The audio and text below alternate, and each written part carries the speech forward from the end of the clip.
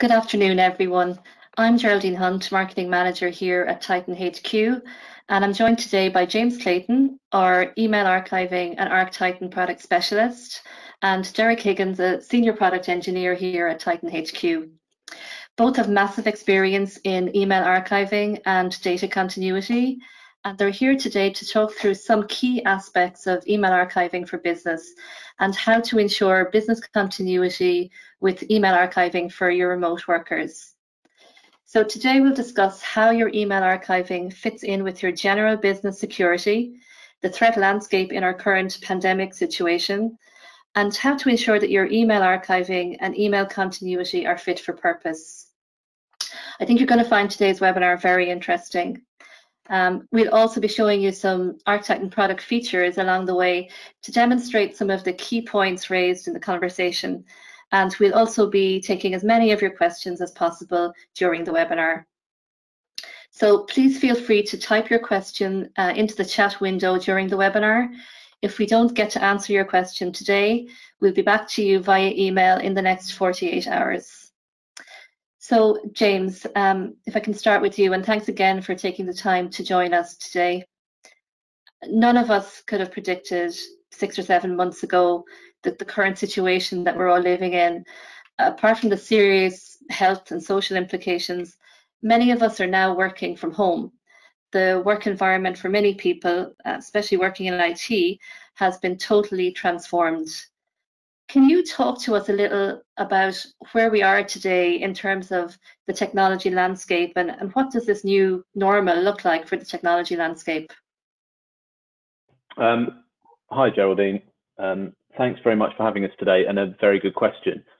I think in reality, I don't think any of us know the answer to that. Firstly, we don't know what the future looks like at this point, but certainly we do know what's changed since the early part of 2020. And I think it's fair to say that a fair amount of what we've seen so far this year will continue for the remainder of this year and for a certain part of us for 2021 as well. So we've definitely seen an increase in remote working, whether your business is exclusively remote working or the majority remote working. There are fewer businesses now that have everybody in the office. And it feels like for the foreseeable future, pretty much around the world, that's going to be the case. As a result of that, we've seen increased communication, not just over email, but of all electronic communication types. And I suspect that's going to continue. Because of that increased use of communication, there's potentially increased threats. And I think there's a number of statistics that back that up. There are nefarious people out there trying to take advantage of potentially changing security policies to get on top of that. We've seen economic challenges over the recent months, and I suspect they're going to carry on for the future. So there's tighter margins for all businesses to operate on, and so they've got to make sure that they're getting value out of the investments that they're making, and IT for most businesses is initially a cost center that needs to be justified. And I think the other thing we've seen at Titan is the growing role of managed service providers. Certainly in the initial couple of months after we went to different types of remote working around the world, the MSP was absolutely crucial in making sure that the business could continue working.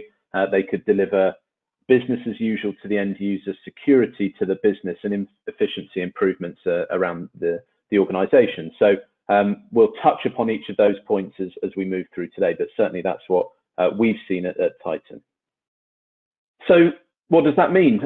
All of those things that we've talked about before kind of represent some challenges. They also definitely represent some opportunities, and we'll talk about the challenges first and come on to the opportunities by implementing the correct policies as we go through this afternoon. Firstly, each employee now is in possession of what we're calling a mini data center. They've got more data at their fingertips than they've ever had before.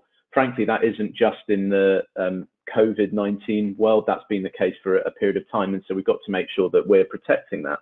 We need to make sure that as people move to a remote working world, that the policies that were built in place when people were in the office have not just been mimicked for the remote working, they've been put in place with remote working right to the core of what they do. So we've got correct policies and technologies to support that. We've now got these devices containing company critical data. Given the speed at which many organizations went remote, we now know that there's an awful lot of bring your own device work going on. And so people are using personal devices and personal laptops to interact and interface with the company network. We need to make sure that there's policies in place to protect that. I mentioned earlier, we're seeing this spike in email volume, not just throughout the working day, but we're actually seeing the number of hours people are working mean that there is no quiet time, or there's a much shorter quiet time for when emails are being sent. People are much more commonly working in the evenings because that works better with their home life balance and things like that. So an increase of email volume and also different working hours for the end user. And we touched upon it a moment ago. Unfortunately, there's more opportunities for the cyber criminal because of those things, that bring your own device piece, the potentially more relaxed mentality that the end user has using working from home and using their own device means that there are potentially opportunities that we need to make sure as providers and service providers are protecting our customers. That's great. Thanks for that, James. And a related question on that, COVID-19 has prompted a lot of people to review their Office 365 security. Do you think Office 365 is enough, like, for security and compliance in these times of massive levels of remote working?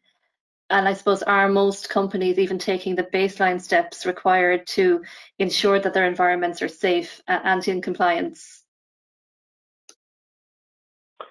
Very good question. And quite, again, a difficult one to answer, generally talking about all businesses. So I think how the best way for us to answer that is to think a little bit about what it is that Office 365 offers to the marketplace. And once we understand that, then we can make decisions as to whether that is enough for us as a business, and then make future decisions off that from full knowledge. I think the starting point is to understand what Office 365 is and also what it wants to be. So Office 365 markets itself as an enterprise productivity, mobility, and collaboration tool. So it's a technology that doesn't aim to be a security solution. It doesn't aim to be a compliance technology, and it doesn't aim to support businesses with their e-discovery requirements. And so what we as businesses need to do is take a decision as to what our risk profile feels like for those things and whether we need something else to add alongside that. Certainly, there is scope to add a best-of-breed technology to complement Office 365. It does many things absolutely fantastically well, but there are definitely places where it doesn't aim to be the perfect solution for all businesses. So there's definitely opportunity there that allows us to think of complementary solutions. And certainly what we're seeing is that with a growing regulatory landscape around the world, specialist solutions that are built to help with certain bits of that regulation and answer some of the compliance-driven questions are very, very useful. So some of those things include potential around data uncertainty. And what we mean by that is Microsoft's and service level agreement that every Office 365 customer signs up to itself suggests and recommends that businesses should be protecting their data somewhere outside of Microsoft. They make no guarantees to the availability of data forever, and they take no responsibility that if data goes missing, that they're liable for any costs incurred. So we should be thinking about doing what Microsoft tell us and protecting our data. I think the other piece that we see is around process inefficiency, where we're seeing growing regulations, certainly things like GDPR for European businesses or businesses who do business with European businesses, mean that having secure policies in place to improve those GDPR and e-discovery functions is absolutely crucial. We want to make sure that the data we're holding in our system, certainly from an email perspective, is absolutely true and indisputable, so we can rely upon it later, because that gives us security to answer legal claims, solve potential penalties, and protect ourselves from any reputational damage which potentially could come to us in the future if we don't. Okay, thanks for that, James. A lot to consider there, and definitely important that companies and that IT departments, I suppose, take those important steps to ensure that their environments are safe and in compliance. I have a question in from an attendee on a related topic. So Leon from Newark asks, we've been using an on-premise archiving solution for years now. How can we support that in a cloud world? James or Derek, would one of you like to answer that? I'll start, Derek, and if you've got anything to add, then you can chip in towards the end. Good question, Leon, and certainly one that we're hearing not just on the ArcTitan product, but across the entire Titan HQ product portfolio, which is on-premise solutions that have been brilliant for the business for a number of years, with people working remotely potentially aren't as perfect for that new world that we're working in. So the path that you're thinking about embarking on traveling down is one that is well trodden. It used to be the case that moving from an on-premise solution to a cloud solution was complex. That is much less the case these days. We need to migrate data, but certainly we can put in place policies and processes that mean that business as usual continues for the organization, but you get the added benefits of a technology built for the cloud, delivered from the cloud with high availability, with redundancy, with failover, and without an additional service to manage and maintain from your own on-premise data center. Do you have anything to add to that, Derek? Yeah, absolutely. So it is a good question, and it is very relevant at the moment. There was already a migration to the cloud pre-COVID-19, but since COVID-19 and people working remotely, even more people are moving to the cloud now, mainly because they can trust it. They know now they really can trust the cloud. And one thing that we also add to that is we have a global footprint in our cloud deployments. So we can guarantee that your data is stored within your borders. We've got, as I said, we've got global coverage. So we can guarantee you that your data is stored within your borders. And that would go for all our products, for ArcTitan, SpamTitan, and WebTitan. We would build a system for you in your region to guarantee that the data is stored there locally. And especially now with everyone working remote, the cloud can be easier accessed for your users for their data. Whereas on-premise, you may need, there may be multiple firewall changes. There might be a lot of things you need to look after. Whereas in the cloud, we would look after all of those rules and all of those settings for you. So it makes the move to the cloud quite seamless. That's great. Thanks for that. Remote working has come up a lot so far, and I know it presents challenges to employers, to IT teams supporting employees, and to employees themselves. If the future is remote working, what are some of the key things that we need to consider? And how do you think that this will impact business performance? James, if I could ask you that one. Yeah, good question. And I think one that we're all asking ourselves, and we have been asking ourselves for a period of time now. I think from our perspective, and specifically from an email perspective, with the growing increase in email volumes and therefore data being shared over email, there is a growing need to have a single reference point that contains all of that email. And if we can put that in an easy to search location, then that gives a really important kind of triangle that we see from an organization. Firstly, we've got the business allowing themselves to have confidence that they know what's going on and that they're protected.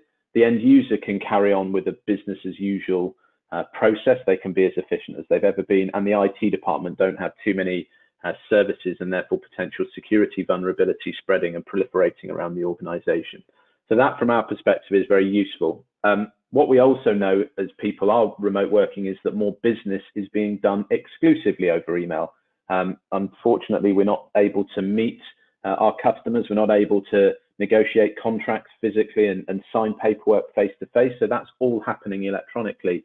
And it means that there's even more data coming into our organization that we have obligations either to regulators or to our own stakeholders to maintain and make sure we've got a good, indisputable record of. So protecting that data is absolutely crucial. As part of that, should ever there be a need to come back and look at that data, find information again in the future and be able to rely upon it, then having a very fast way of finding that data that is built for e-discovery purposes to help protect the organization is absolutely crucial. And I think that the specific thing that we're starting to see real traction on at the moment is sharing of data, where people used to go in the office physically to their colleague who sits near to them and ask them to share something, be it a piece of content, a marketing campaign maybe, or something else. That's more difficult being done remotely. So we're seeing email archiving solutions and specifically the ArcTitan technology put in place to help share data around the organization for employees to work as efficiently as possible. Thanks, James. It's clear that we're increasingly reliant on email and access to the data that's stored in email. It's become almost like an organization's oxygen supply, and it's important that it doesn't get cut off and that access to that massive store of data is consistent. How can companies and IT teams guarantee the continuity of access to that data? Another very good question.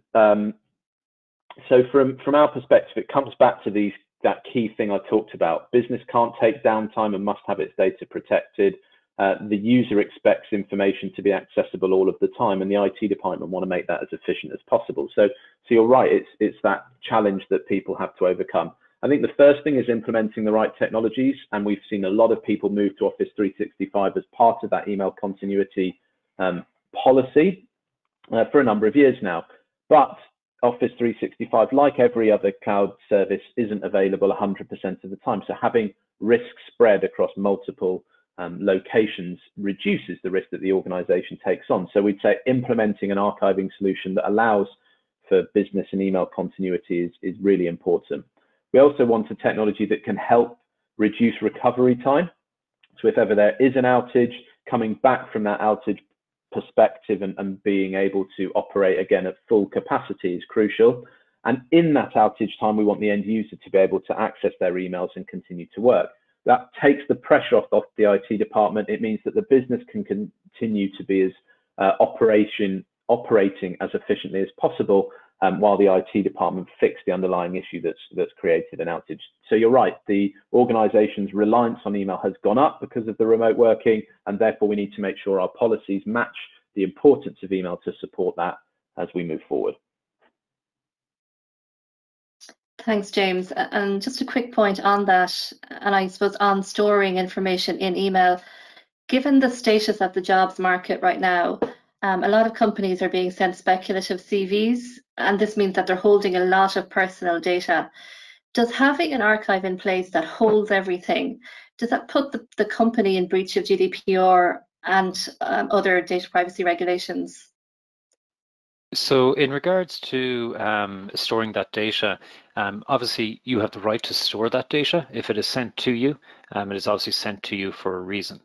But within GDPR, there is a stipulation of the right to be forgotten. So people, as you said, Geraldine, would be sending out speculative CVs, and then in hindsight say, actually, no, I'd like to retract that, or I'd like to get that back, or have that removed. So they may request the right to be forgotten aspect of GDPR. And that's exactly where ArcTitan can come in and help as well. So we've got quite a robust search capabilities within ArcTitan. There's actually multiple levels of access to the search and retrieval. So you can have your end users log in and search their own mail. But you can also have what we call a privileged user who can search all mail in the archive for your domains. That user can view and maybe reply to that mail or re-inject that mail back into user's inbox from the archive. But what you can also do is give them another level of privileges, which is the privileged and delete user. This is the only user that can delete from the archive. There's a Microsoft Pen term legal hold, where you push a person's inbox into legal hold state, where the user cannot make any edits or changes to any items within their inbox. ArcTitan is in a permanent state of legal hold. So all the data is intact. There's a unique key with each individual mail and mail thread that can and has stood up in a court of law. So instead of talking about it and going through it, what I may do now is I'll show you the interface. I'll run a search, and I'll also do a search for an attachment to almost mimic a search for a CV. So I'll just share my screen now. So hopefully everybody can see the ArcTitan interface now on the screen. So I'm logged in here as a privileged user. So this is the user that can search the entire archive for my account, for my domains. This is generally maybe a HR manager or a CEO or someone who requires that level of access. So we've got our normal search criteria here. I can set a date range, I can push in keywords, I can push in display names, to and from addresses, and attachment names, and even attachment keywords. So I can search for words within attachments as well. So if you did receive a Freedom of Information request, or the right to be forgotten request, I should say, you can add in maybe that person's name in here, and that will pull back all data. So you can push in the keywords and the attachment keywords, and it'll pull back that data. So I'm going to search the entire archive. One thing to note as well is our speed of retrieval. And that's one of the things we really pride ourselves on. A lot of archives out there, they're extremely fast at the start, but as the data grows over the years, you could see a degradation in retrieval. Whereas ourselves, we store and search the database a little bit different. We only need to load portions of the database that correspond with the date period that you were searching for. So what I'm actually going to do is search for any date. So obviously I have to load the entire database. So first of all, I'm going to just search for a keyword. So I'm just going to search for a keyword. I can't type and talk at the same time, so I'll just stop for a moment. I'm going to search for the word positron. And if I clicked on search now, you'll see I must specify a reason for this search. Because I'm a privileged user and I'm searching all the mail for this account, you don't want that person doing searches they shouldn't be doing. So I must specify a reason for my search. This is all kept within an audit trail as well. We've got another user that's called a data guardian. And that user doesn't necessarily have access to searches or to privileged user or so on, but they will receive an audit trail of all searches performed by the privileged user. And I'll show you that in a moment as well. So I'm just going to pop in the reason for search. I'm just going to put in webinar and click on search. So this is searching the entire database for the word positron. And now you can see I get just over 430 results in 0.74 seconds. So if I select any of these, I'll select the second one. I click on this, and now I can read the body of the mail. So we can see the word positron is within here. But if I scroll right down to the very bottom of here, we'll see the unique keys and signatures. So we can see security check passed, that this message is intact and can be trusted. There's a unique message signature, message key, and identifiers. And this will guarantee, and as we said, this can and will hold up in a court of law. The next search that I'm going to perform is a search for an attachment keyword. So this is a word within an attachment. ArcTitan is fully multilingual as well. So we've got almost all languages across the globe covered. So you can enter in any word in any language in here and search for that. So I'm going to search for the French word travail, the French word for work, and click on search. And as you'll see, I left the same, if I come back to my query, I left the same reason for search in here as well. And I get 3 results in 0.17 seconds. So if I open any of these, again, I'll go for the middle one, I'll go for the second one. We can see the body of the mail again. If we come down to the bottom, we'll see our unique keys. But at the top here, we'll actually see the attachment. So I'm going to click on that. And what that will do, that will download the attachment. And if I open it up, just to prove that the word is within this attachment, we'll see down here the word travail here in the center. So this shows you the power of the search and retrieval. There's a number of aspects and different things you can do with your search results. You can select multiples at one time and maybe download them to PST file. You may want to print that mail. You may want to export to PDF. You may want to download that mail. There's a number of different things you can do in here. You can also store these as what we call a case folder. So you can select multiples of these and store them as a case folder. Case folders are very useful. what you can do is you can select all these, create the case folder, and you can share those results, those specific results, with maybe your legal team. So your legal team can then review those results and say, yes, that does meet the requirements that has been asked for, and you can share them out there. Or they may say, well, retract this or remove that, whatever the legal team says. So it's very useful in cases like that. Even if your legal team is not within your own organization, you may have them brought in from outside, you can share it with them and they will receive a link where they can view those mails, and just the ones that you have shared with them. So that shows the power and the speed of the search and retrieval. The very last thing I want to show you now is I'm going to log in as the data guardian, as I mentioned earlier. This is the person who receives the audit trail. So they'll receive it as an email, but they can also log in to ArcTitan to view these audit trails. So I'm just going to log in as that now. So now I log in, and as you can see, I'm a data guardian, but I've also got what we call the basic user search. So as you can see, it's very similar to the privileged user, only I don't have to give a reason for search, because in this case, I'd be searching my own mail and nobody else's, just my own mail. But if I come in here to transcript search, and I'll select the last one here. So as you can see here, this is the audit trail of the searches that I just performed. So as you can see, this was the user I was logged in as, my IP address, and we can see here the stated reason for search, which is a webinar. So this is my first search, the keyword positron. I found 436 results, and this was the mail that I retrieved or I viewed. And down below this was my second search, again webinar, and the word travail. And we can see everything in here, the mail that was retrieved as well. One aspect that I didn't show, but this is the same for basic users and privileged users, is the advanced search. So this is where you can run more granular searches. So you can include certain parties and exclude certain parties. You can even push in keywords and exclude keywords.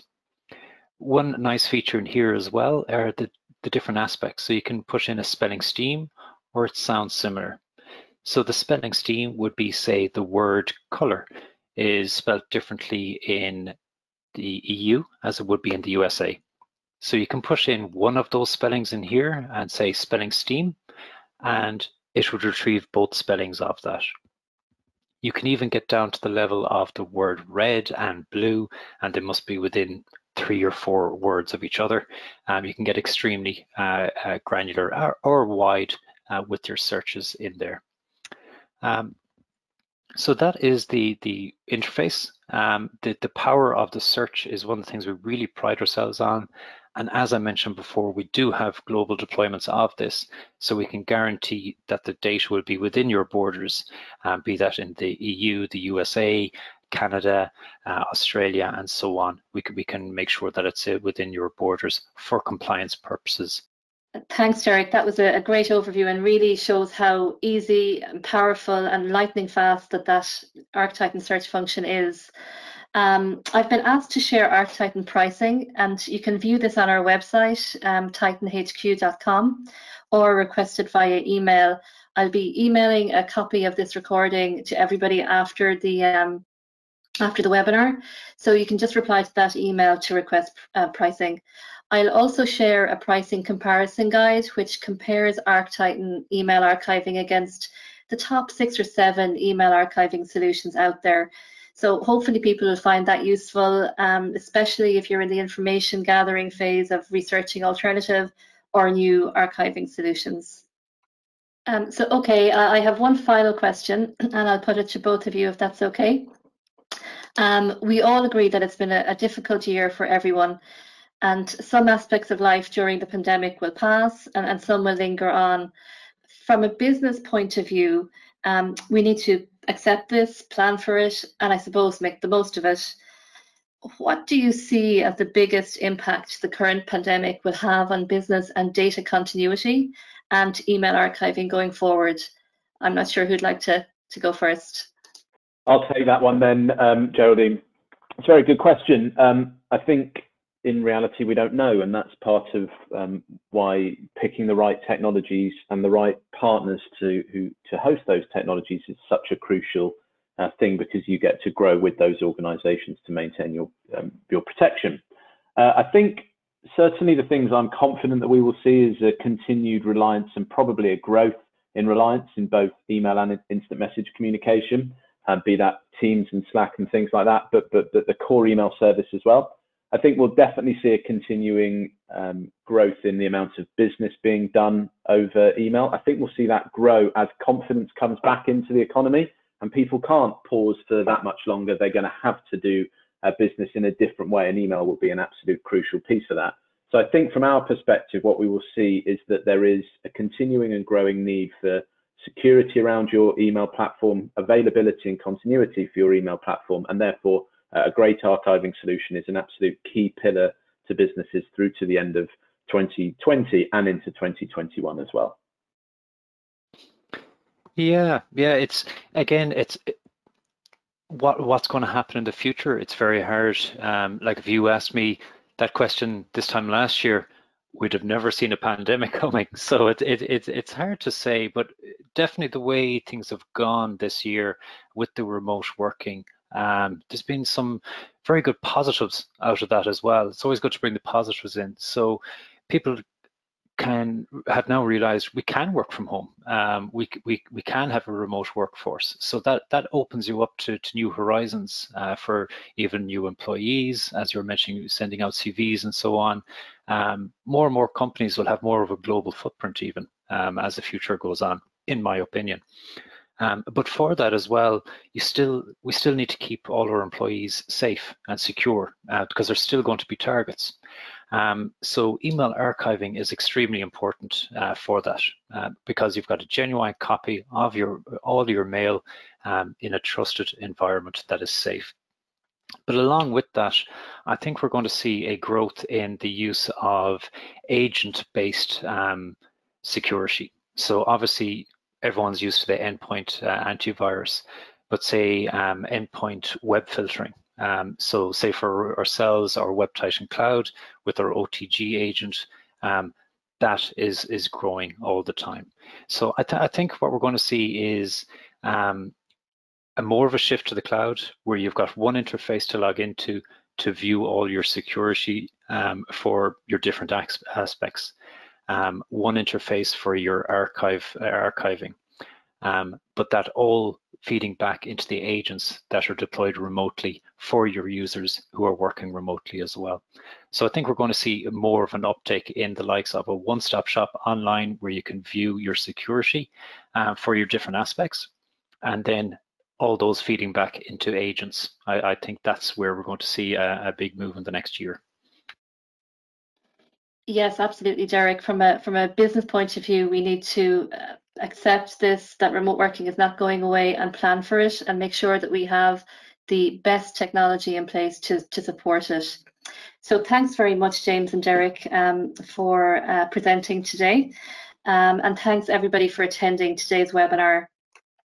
As I mentioned earlier, if you have any additional questions, please feel free to add them in the chat window, and we'll get back to you with answers in the next 24 hours. If you'd like to see ArcTitan in action, we'd be more than happy to set you up on a quick 10-minute demo. Or if you have a question on a specific feature that we mentioned, don't hesitate to get in touch.